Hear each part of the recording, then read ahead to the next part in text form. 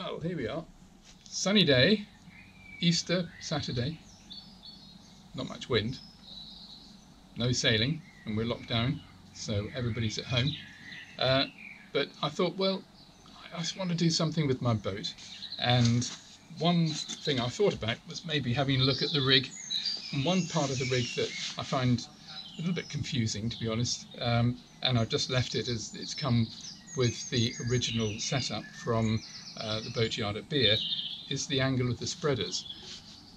Now, I think they have quite a profound effect on the shape of the sail, and particularly for different crew weights, and it's important to match the. So I've got my mast down, put it on the floor, and I've marked the original positions so that I know where to go back to, and maybe we'll just have a look and see what effect it actually does have. I'll put the mast up on the boat a little bit later on, and then we can have a look at the two extreme positions and just see exactly what they do.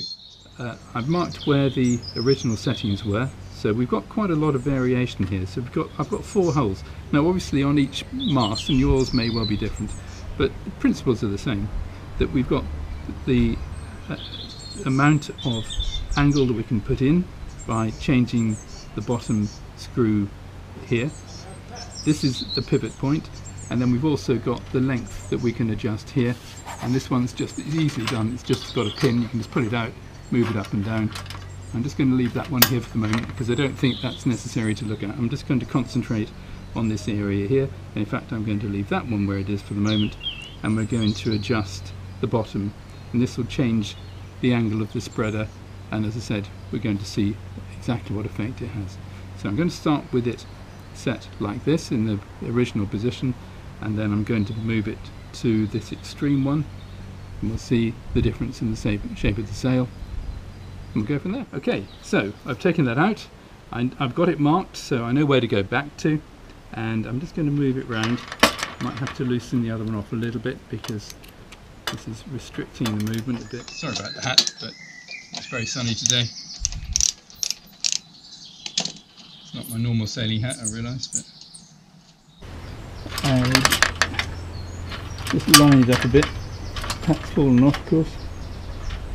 Now make sure when you do check your rig that the nut is a locking one, because you don't want it to come undone in the middle of when you're sailing, particularly when you're leading a race.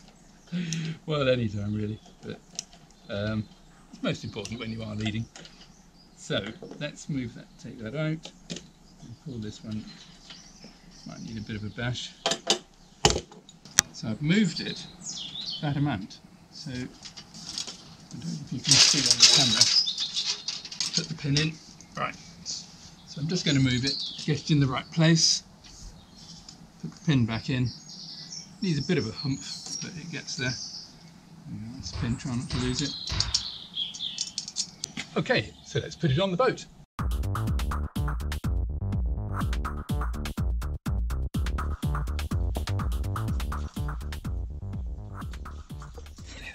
Got these false pins that are really good, so they just literally pull out, pull in, push in, and then I wrap it round with tape like this to stop them coming undone. There's another one under here, and it just means that we can take the rig down very easily, and if I need to adjust the rake of it, I can literally just do that, push them back in again, all done very quickly. And just for ease of use, I then put the pin on there so we can get it very easily. Do the same thing with this one, take this one out,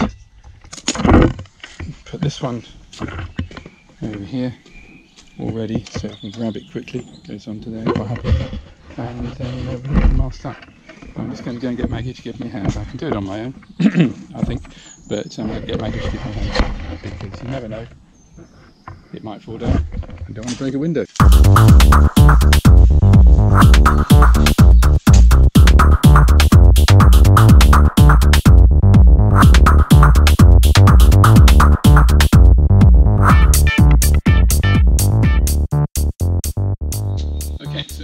That with the pins, which is really good. I'll just show you what they're like.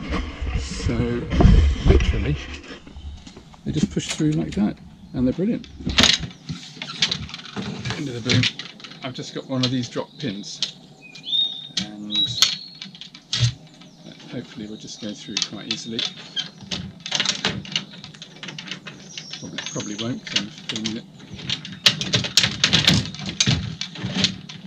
There we are, just done like that. Finished. Brilliant.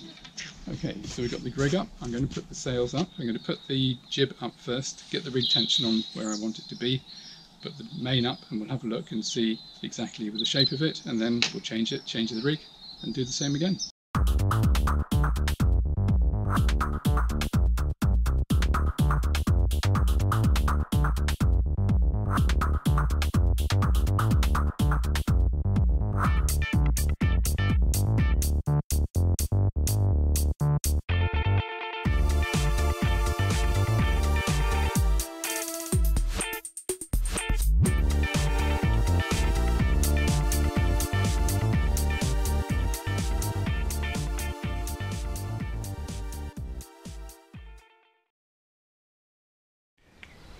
Right, so we're just going to look at the mast bend. This is the standard setting I got from the boatyard at Beer when the boat was new.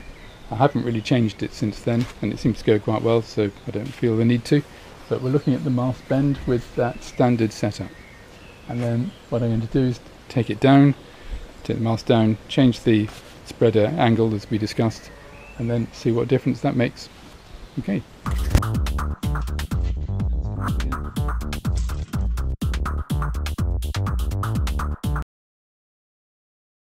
Significant. It's the same settings as we had before, so unbelievably I've just proved my point.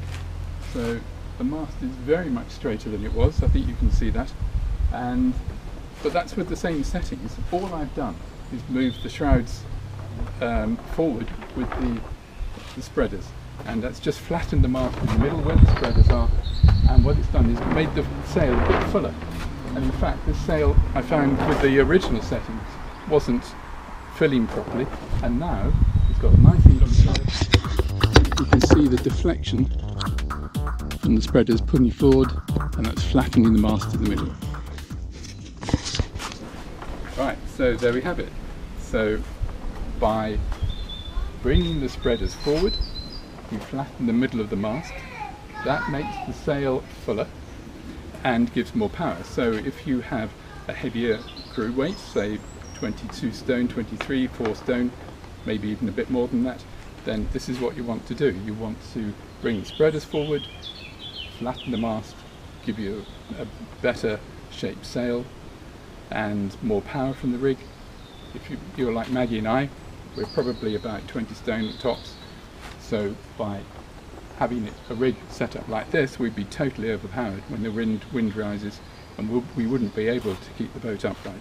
So I'm going to put the rig back to where it was, because that way Maggie and I can cope with the conditions, and we have the mast much more bent, and that depowers the rig, and we're able to survive in most conditions by doing that. But of course you can see how quick it is to change the settings, and so if we are experiencing a really light day like today, maybe I'd want to do this, and I would change the settings depending on the wind strength. So with the higher winds, more mast bend; with the lighter winds, more power, straighten the mast by changing the spreaders. Now some people have got little grub screws and things on their spreaders, and they can change them very easily. You don't need to take the mast down, you just put the mast on its side, boat on its side, and change the spreader setting by doing that. You don't need to take the mast down. But of course, this is all paving here. I'm not going to take the boat off the trolley and start tipping it over, so it's much easier just to take the mast down. It's quite quick to do that with these fast pins. So there you have it. I hope you've enjoyed it. Thank you.